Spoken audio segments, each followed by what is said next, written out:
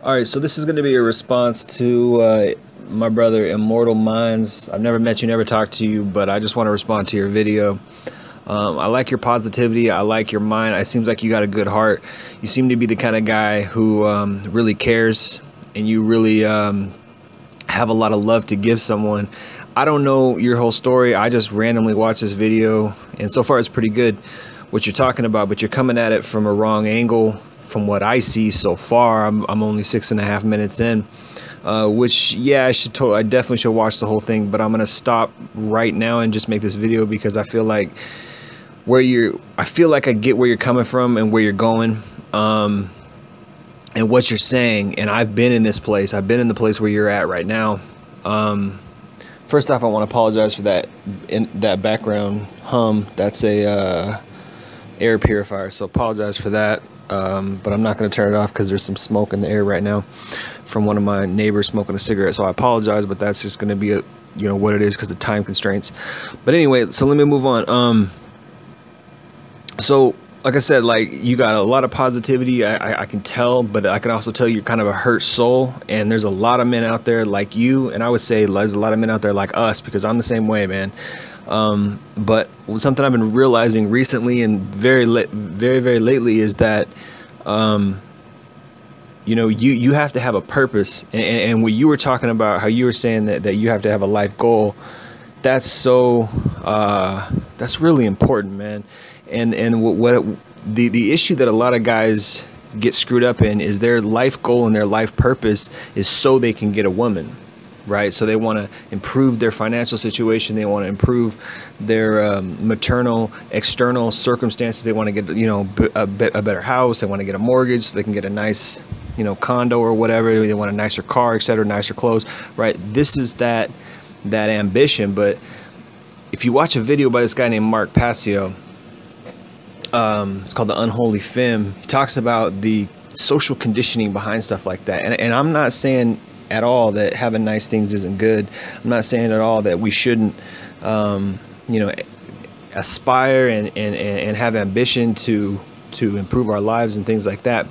But when you look at it from a hypergamous standpoint, which is a MGTOW term, but it was used by this guy, Mark Passio, that's real. There's a real there's a real psychological psychosocial brainwashing going on there, right? And so it becomes this, the bigger fish in the bigger pond, the guy with the most toys gets the hottest girl, and it gets weird at that point. So it's no longer about shared values at that point. It's no longer about love values at that point. It's no longer about finding someone unique, finding your soulmate, finding that special person who you want to live the rest of your life with because you love that person, you want to build that person up. No, at that point, it's because you want the best situation. Oh, this guy here, he's cool, he's funny, whatever, woo woo woo, but he's broke. He doesn't have a nice car. You know what I mean? So I can't fuck with that. I gotta go over here and fuck with this other guy who, even though he's not funny and he's not cool and he doesn't sling dick like this other guy, woo woo woo, he's got a nice car, he's got a nice apartment, so I'm gonna go fuck with this guy. Then once you get bored of that, because, oh man, I don't like the way he slings dick, woo woo woo, I gotta go over to this other guy because he's he's popular, he's got this, he got that, woo. And this is what these girls are doing. So it's like, yeah, you got the MGTOW philosophy where you can say, okay, I'm gonna step outside of that, and I'm just gonna all girls are like that, all women are like that, no such thing as a unicorn, woo woo woo. I'm gonna walk away 100%. Or you could say, you know what, I'm gonna try to find someone who's looking at it from a value perspective. I'm gonna go out and I'm gonna try to find a woman who's looking for a long-term relationship based on the right values that I aspire to. Love, foundational faithfulness, building up a mutual relationship, and do that at the beginning of the relationship. Implement those types of I would say standards, vocalize those, put those out at the forefront. Look, man, I'm not just out here fucking around trying to catch a come up so I can get a better car, so I can get a hotter woman, so I can be happy and woo like every other dude. I'm for real trying to work on a relationship. So on that note, I'm always reminded by this book called Rollo Tomasi, called The Rational Male, where he's talking about you need a life purpose, and you can't leave your life purpose and goals behind once you find a woman. And the reason, a lot of times the reason why she chose you in the first place was because of your life purpose and your goals, because you had ambition, and this is what girls want in a man.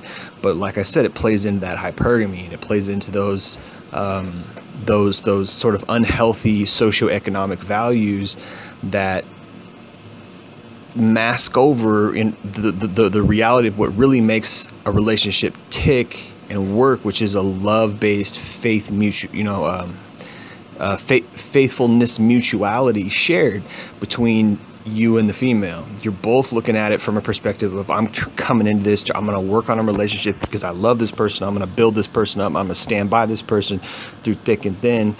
And that's the trick to a real lasting relationship. It lies ultimately in morals, values, and sharing a life purpose together. If you both go into the relationship understanding that you want love and to build up the other person as a shared goal, and there's a chance it just might work out.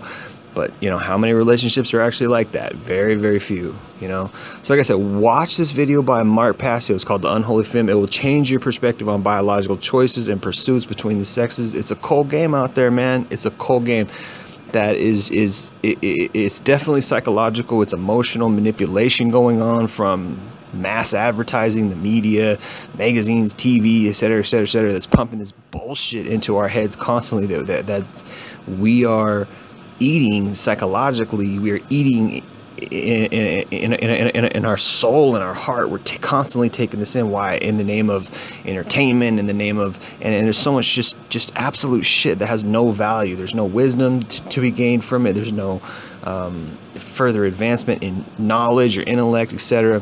It's just bullshit. And so it's like, find someone who's going to choose to eat the healthy food as opposed to the negative food. I'm talking about the soul food. I'm talking about, how you what you place as virtues and what you place as values, right?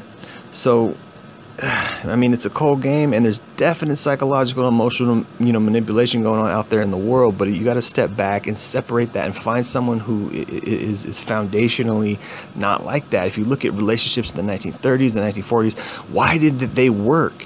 Because they didn't have all the modern trappings that we have today, and they shared that value. If something's not broke, you don't throw it away. If something's broke, you fix it. Or if something's damaged, you fix it. You don't just toss it.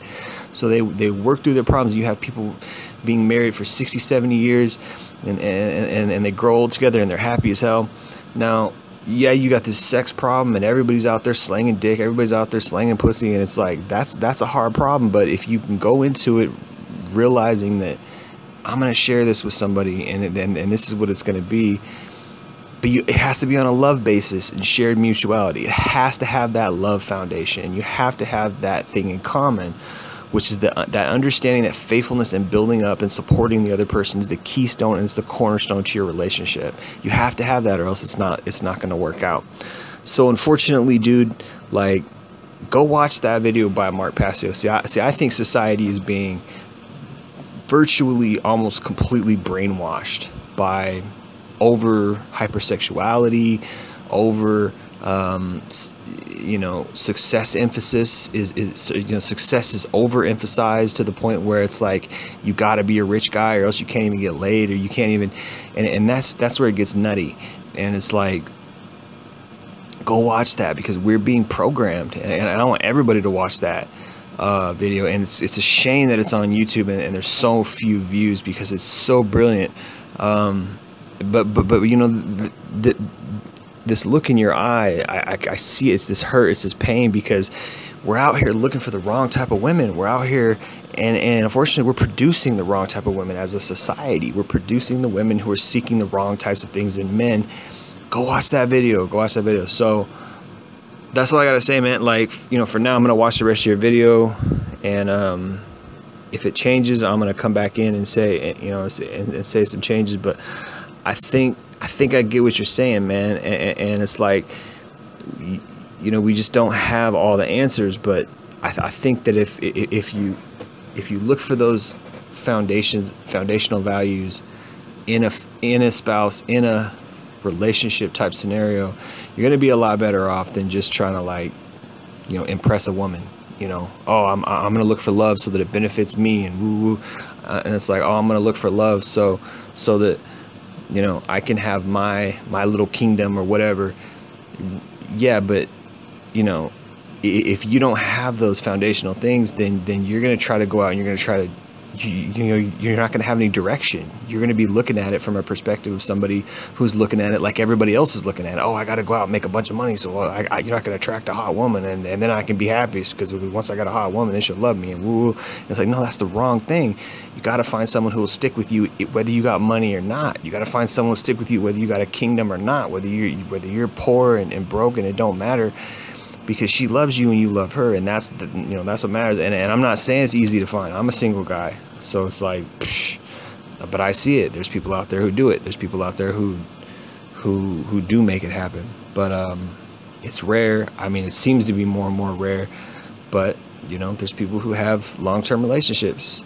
Not the little 2-year deal, not the little 4-year deal, not the little 1 year, not the little 6-month deal, not the little jumping from dude to dude to dude to, you know, woman to woman. No, there's people who have really long-term relationships. It's just, there's a simplicity in that. There's a simplicity in what they're doing. There's a simplicity in if you observe them and you go into their environment and you go into their homes and you observe how they treat you, there's a simplicity. It's just that this is my person, this is my lover, this is my wife, this is my husband, this is my spouse.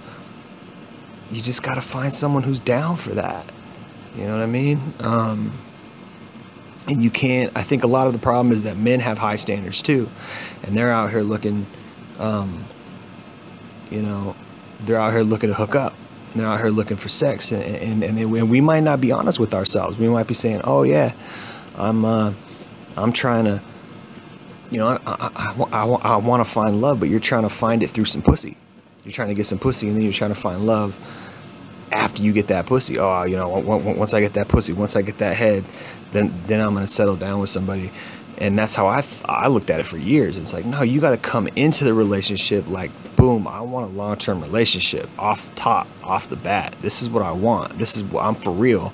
I want to be with somebody because I want to be in a relationship with somebody. I'm looking to settle down. I'm looking to, you know, find the one. I'm for real. I'm not just like dating. I'm not just casually out here having sex. I'm not just casually out here, you know, going to dinner, taking bras to dinner and doing this, that, and the third, because a lot of women are doing that. They're just into casual dating and woo, and that you're not going to find a long-term relationship with that. You got to put it out there from the jump that I want to have a long-term relationship. I want real love.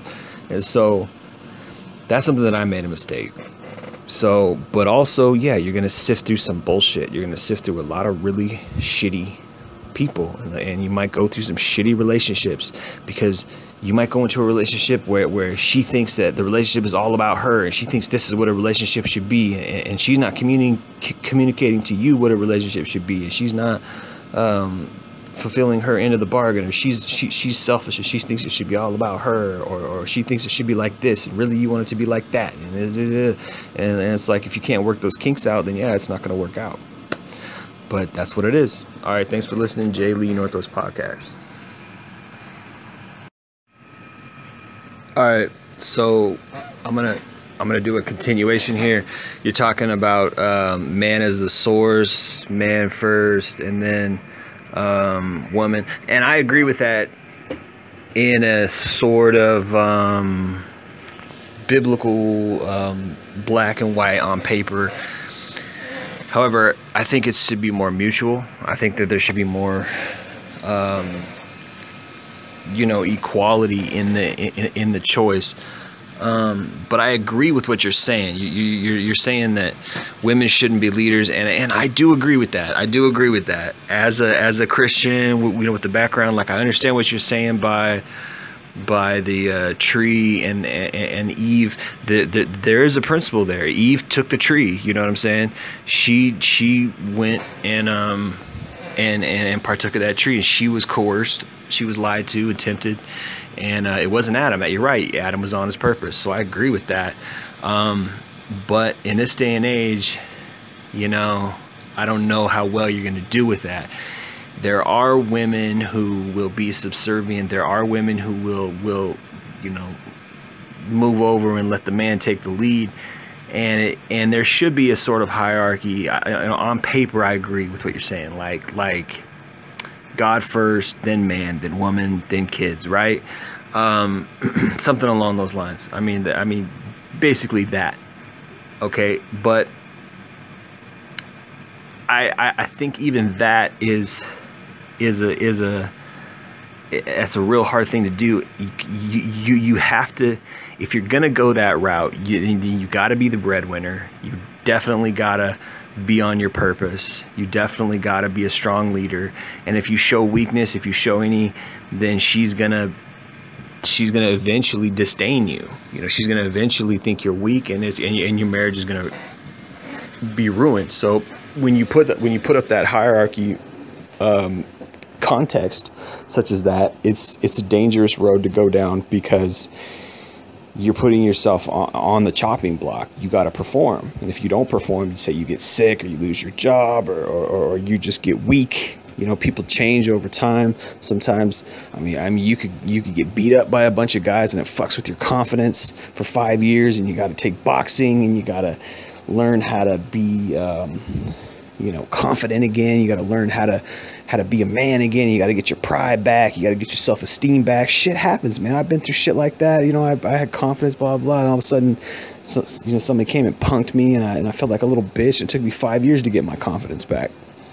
You know what I mean? And you got to go out and prove it. Now I got to go out and get in fights so I can get my confidence back, and woo, woo, woo. And it's like, it's a tough one. It's a tough one. And don't get me wrong, bro. I'm not saying that men aren't leaders. I'm not saying that men shouldn't be leaders, but it's a slippery slope from being like, woo, woo, I'm the man, I'm the leader, to like, now I got to compete with all the other men. Now I got to be the alpha out of this group, and I got to be, and like, don't be that guy. That guy's a douchebag. Be more even. Be more fluid.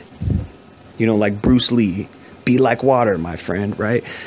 Adapt and sort of, I'm not saying you got to be a passive or a jellyfish type of character, or you know, just amiable to everything and agreeable. Have a strong opinion. Women like that. Women want men who have strong opinions. There's nothing wrong with that. But there's so much out there today in this day and age that actually a lot of women are doing the opposite. They're looking for guys who are pushovers so that they can take the lead, because they're influenced by feminism and this, that, and the third, right? Neo-Marxism and all this shit, you know, equality and the liberal movement, all this kind of stuff. So it's a tough one to do that. It's a tough one to take that stance. But I agree with what you're saying on paper. And it was Eve who was the one tempted. It wasn't Adam initially. And there's a principle there. There's a wonderful principle there. You know, obviously, if you read the Bible, it's not about polarity. What actually happens is, I get what you're saying in that, and I understand exactly what you mean by that. But if you actually read the Bible, what happens is that Satan enters into Adam and Eve, and subsequently man dies. And this is how Satan got into man, because God, you know, initially the whole purpose and point of putting man in front of the two trees was that it's all about what man eats, right? God said, if you eat from one, there's going to be a result. If you eat for another one, there's going to be a result. Different result. If you eat from the tree of life, you're going to live forever. If you eat from the tree of knowledge of good and evil, you're going to die. So that's what happened. So it wasn't necessarily polarity. Yes, there was some lies there that was encapsulated in that, and now man knows good and evil like us, blah blah blah. There's a weird principle there that happened, but ultimately it's about life and death in the biblical sense. But I get what you're saying, and you have to look at that example and realize that, well, woman did take the lead. She overthrew man's headship. Man did have a head there. You know, it was God, then man, then woman, then children. So there was a hierarchy. So man was the head of women. If you read the New Testament, Paul the Apostle does say that man is the head of the woman. I forget where that. I think it's in 1 Corinthians. I'm not 100% sure. So there's a principle there.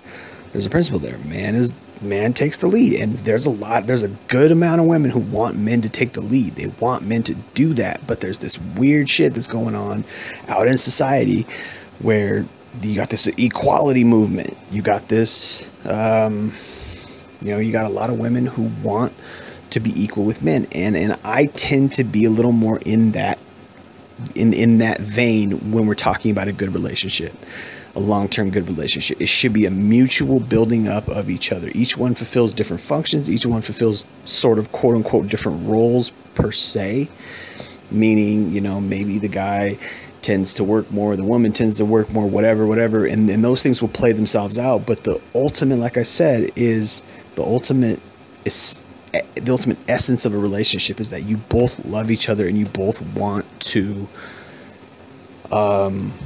build each other up for a long-term relationship type scenario. 100%, that's what it is.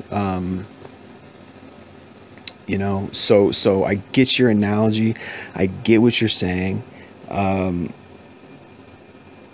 there's a principle there. Women were the ones who were tempted, but if you take that strict viewpoint, the man has to be the leader, the man has to be on his purpose. I agree, men have to be on their purpose, but a woman needs a purpose too. She can't just be some little submissive China doll, right? She needs to, I mean, I want a woman who's ambitious. I want a woman who you know, has her stuff together. I don't want some little no opinionated, you know, girl who doesn't have a personality. It's like, no, I don't want that. I want a girl to be cool. I want a girl to you know, not just like be a yes man and what, you know, whatever you say, Jay, whatever you say, Jason. It's like, you know, no. I want you to have opinion. I want you to, maybe sometimes you take the lead. Maybe sometimes you pick the date. Maybe sometimes you, you know, have suggestions on what we should do. But the women who always say, oh, the man needs to do all that, the man, those type of women are actually lazy.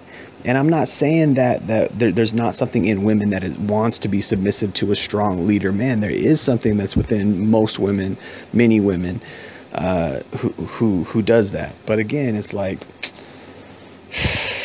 you know, you sure you want to get into that role? Because if you fuck up, then you're on the chopping block. Oh yeah, I took the lead, but I made a mistake. Now I'm on the chopping block. Or oh, I was taking the lead, but whoop, I lost my job in 2 years because I got sick. Whoop, now what? Now you lost your wife. You see? So it's like, if you're basing your whole relationship on the fact that you're leading and you're in this role and woo, I'm the man, I'm charging forward, then you better make sure that you never fail. Better make sure that you never fail. So that's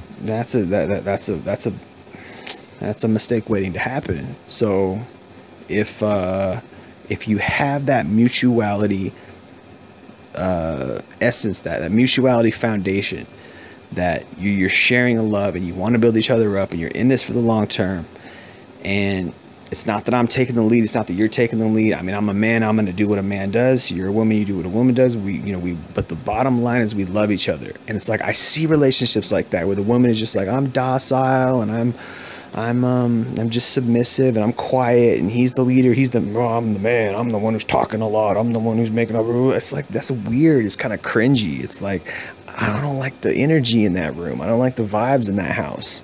It's like, yeah, I get it, man. Well, you're a strong, dominant male, and the woman, but it's like, is that for real? Is that without everybody? No, it's like, I've been in houses where there's just there's a harmony between the man and the woman. There's a loving harmony, and the atmosphere and the air and the energy and the vibe is light. It's easy. It's functional. It's working. And it's like, that's a better scenario. It's like, I don't like these big male-driven egos where like, oh, I'm the man. What are you doing? This is my house and I work for it. It's like, yeah, I get it, bro. I get what you're saying. You work for it, cool. It's your house. It's your kingdom. Woo, woo, woo. She's your queen. She's submissive, and it's like, all right, whatever. That's tired. In reality, though, like I said, when those harmonious relationships, those are the best relationships where it's like the wife has her personality, the husband has his personality, there's a shared mutuality and love. That's what I like to see, and I'm not there yet, but that's my viewpoint on it.